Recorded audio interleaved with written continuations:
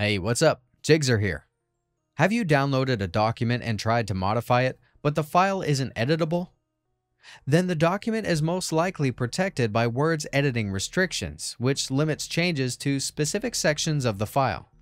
In this video, I will show you 3 different ways to remove editing restrictions in Word, all of which apply to both doc and docx file formats. Let's go. A single document is a collection of XML files that contain various components such as text, formatting, metadata, and most importantly, the settings that contain any restrictions placed on the file. Note that this method is only applicable to the docx file type, which is the default file format since MS Word 2007. Therefore, if your file is in doc format, either convert it to docx first or skip to the next timestamps to try other methods. Follow the next steps to convert your file from doc to docx. Open your file in Word. Click the File menu and select Save As. Before saving, be sure to select Word document from the Save As type drop-down menu. To start bypassing the document settings, go to the File Explorer window and click View on the toolbar. Expand the Show option and check File Name Extensions. After enabling the specific configuration, the next step is to convert the document into a zip file. Click the protected document twice to start renaming. Add the zip extension after docx and confirm the file type switch.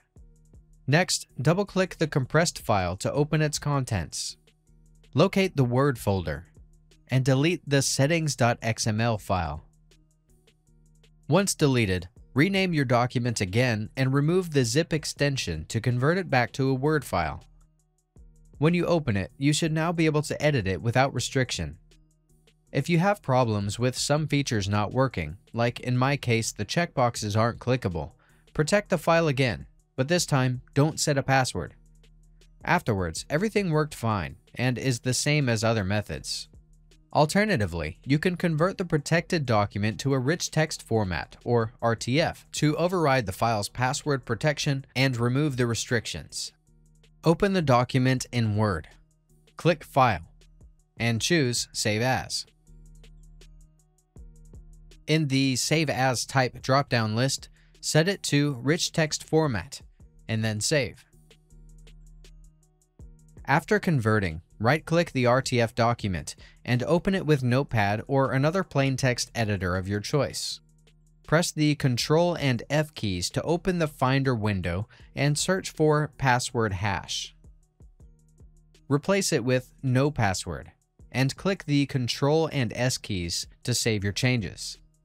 After overriding the password protection, open the RTF document in Word.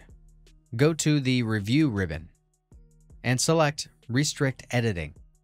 Click the Stop Protection button in the right pane, and you should be able to remove all restrictions without requiring a password. Once the restriction is off, you have full access to the document for editing. Another effective method I recommend is called round tripping. Round tripping refers to the process of converting a Word document to PDF, and then from PDF back to the docx file type.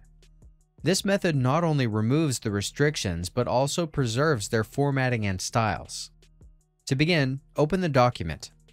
Go to the File and Print options respectively. Make sure that Microsoft Print to PDF is selected, and then print the document in PDF format. Once your PDF is ready, open your browser and use an online conversion tool. There are several you can use, but for this video, let's try ilovepdf.com/pdf_to_word. Upload the PDF you previously printed. Confirm the conversion and download it to your computer. Once the download is complete, open the converted document in Word, and you should now be able to edit the sections that were previously restricted. Okay, if I've been able to help you, I'd appreciate a thumbs up and a subscription. If something didn't work out and you're stuck, check the comments. Maybe someone has solved the problem. Otherwise, I can try and help you further. I offer personal support on Fiverr and can give you independent advice. I also offer many other services. Feel free to check them out. You'll find the link in the video description. Until next time, bye.